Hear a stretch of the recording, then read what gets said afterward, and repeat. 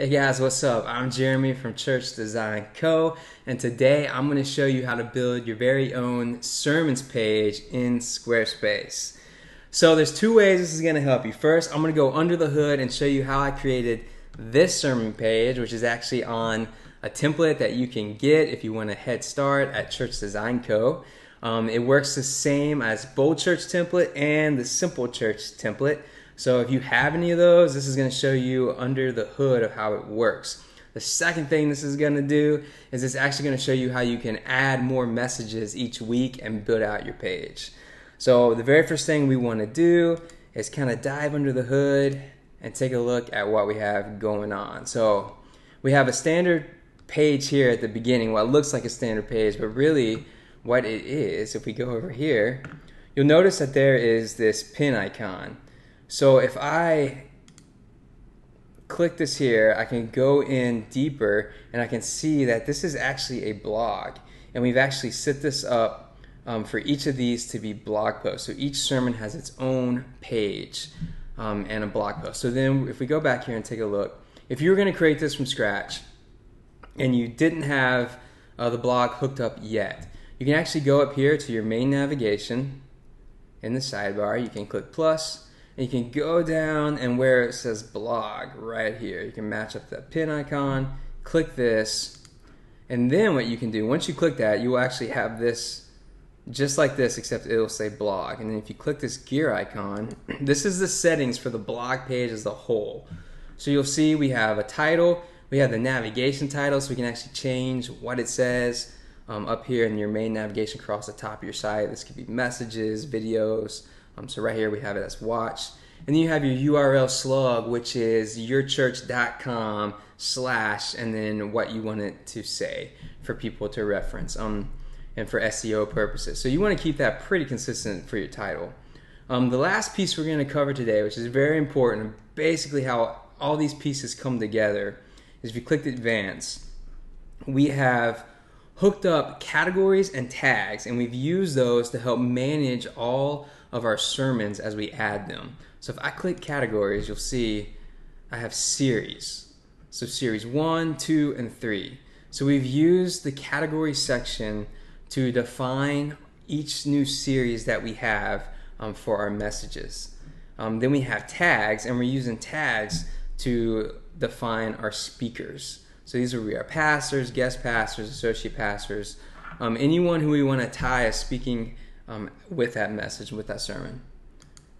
So those are kind of the main pieces, and that's the blog page as a whole. And if we want to dive in the page, so whenever you have any page in Squarespace, you have a gear icon that's going to give you kind of the really behind the scenes technical pieces that we just saw. But then at the top, you have this edit button. So if you click that, that's actually going to edit the page itself. So if we go here and look, you can see where we just have a standard header that we just added one headline here that just says online messages, and just like any other Squarespace page, you can click in here and change that and make it say whatever you want it to say right on the fly. But then you'll notice down here it says manage posts, and that's because, like I said, this is just a post page. This is just a blog page. Now you can actually have multiple blogs on your site. So you can have a traditional blog that has news and updates and stories, but then you can also still have this dedicated to your sermons, like we're doing here with watch. So it says manage post. When I click this, come over here, and this is all the settings for this. So this is more of your styles and like the guttering and all that good stuff. You can get specific, like read more link. I can say I want to show it, and you'll see how it adds that read more. I like to keep it clean and simple, so I just hide that, and then someone can click on the image or the text and actually go to that post.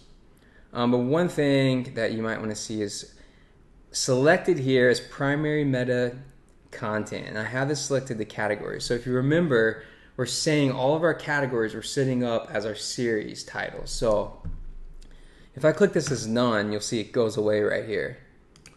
But if I come back and I say categories, now it's going to pull in whatever series is associated with that post.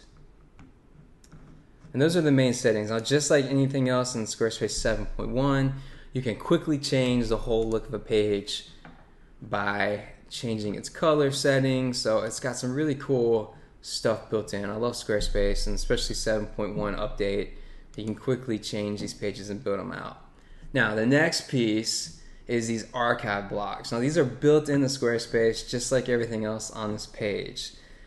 So let me show you here. If you click the pencil icon to edit, this is where I've selected this block called watch. And so I've selected it here. So now everything inside of this drop down is associated with only this block. So when I go to display, I can say I want it to be a drop down. You can do other ones like, see if it'll show you a list. Obviously, as you keep building out this more series on your site, that's going to get pretty long and take up a lot of space. So we're going to do this to drop down. We're going to add a title called series title. Then we're going to come in here and we're going to say group by category. Because remember, we're going to tag each sermon with a category based on our series.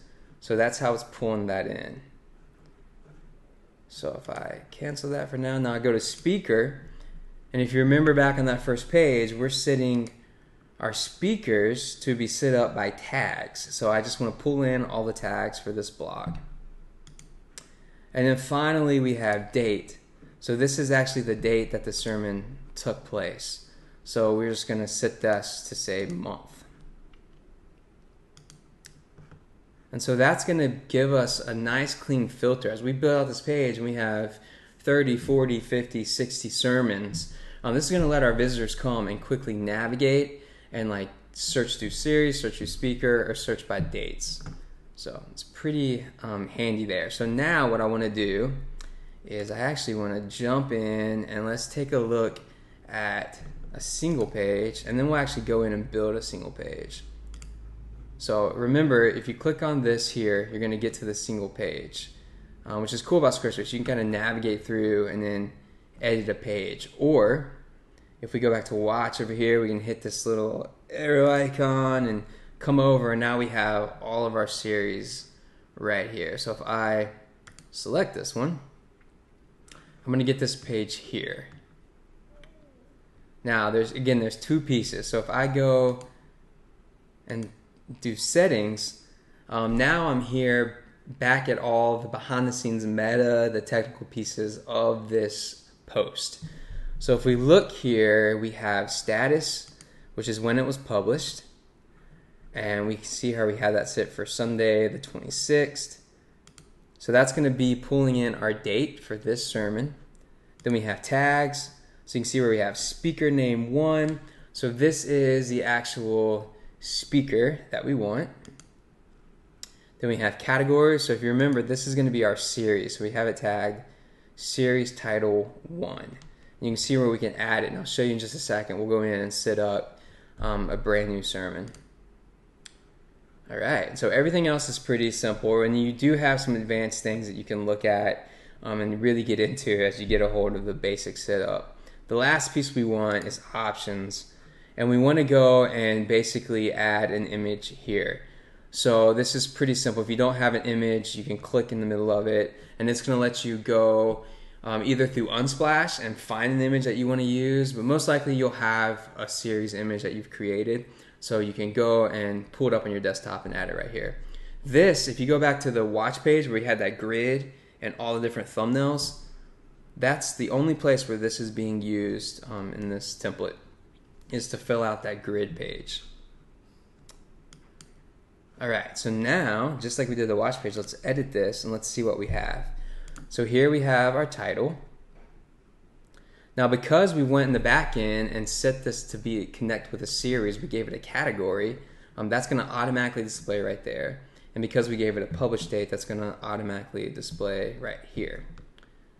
So then what we're going to do is just do a video block. And again, I'll show you how to create that in just a second from scratch. But this is video. If we click and kind of go under the hood, you'll see where we have a video URL, and then we have our thumbnail right here, and a caption if you'd like. Now you don't have to do a thumbnail, so if you don't have a thumbnail, it's just going to show your video preview or whatever you have saved in YouTube. It's also important to know that you can do YouTube, you can do Vimeo. You really want, it's best practice to host your sermon on another platform like that. If you just try to host it just on your website without linking to YouTube or Vimeo, then it's really going to drag down your website, because every time a visitor comes and hits play, it's trying to load that whole video in the back end. So your whole website's going to be slower than just linking it to a service like YouTube or Vimeo, where when they click play here, it's going to just run off of that server, and your website's still going to be nice and quick. Now, what's cool about these templates is you can have video and you can also have audio. And for those who do one or the other, you can just delete it. You can just delete this block here, and just use the one that you need. So pretty simple to do. Then we just have a text block where we have a heading, we have some paragraph text, and we have a quote. And at the very end, you're going to have speaker name. Now, if you tagged your sermon back in that settings, it's going to automatically pull in the correct speaker name, so you don't have to do anything to touch that. So you're really just adding a video, adding audio, and adding text. And that's all you have to do on this page. So now it's time. Let's go add a new sermon. So you just had this awesome Sunday. You got this great message. Here's how you add it to your site. So you're going to come to watch. Now, if you want to go back to the very beginning, here's our intro into Squarespace of the dashboard. We're going to hit pages. We're going to go down to watch. We're going to hit the arrow. We're going to come over, hit this plus, and we're going to add a new sermon. All right, so first thing first, let's give it a name. New message. Okay, so now let's build out this page, and then we're going to hook up the categories and tags. So first thing, let's throw in a video. So we're going to go up here, we're going to grab the video block, we're going to drop it in place. Now what we want to do is get a sample video, which I did not do. So we're just going to go to YouTube, focus music. Sure, that sounds great. Let's grab this one. Let's see here. Let's go and let's get the share. We'll copy this link here, come back over. We're going to add the URL right here.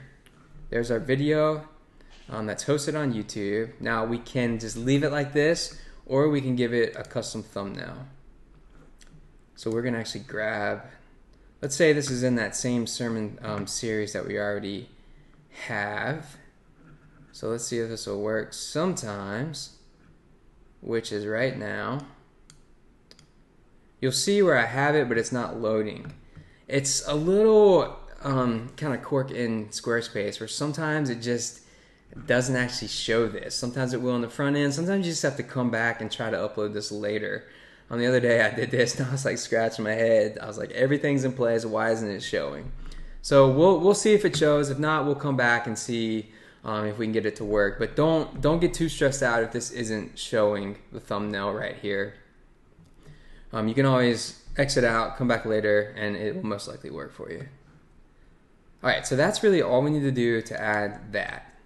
Now we're going to come down here and we're actually going to add an audio. So we're just going to hit audio block. That's a built-in Squarespace block that you can drop in. Now for this, audio doesn't take as much space as a video, so we're actually just going to go on the computer and let's see, I'm going to search. I know I have one file in here called Natural, I believe. It's an MP3. I'm going to grab it. I'm going to open it. We're going to let that load. And then with this, we're going to give it a title. So we'll just say new message because that's the title.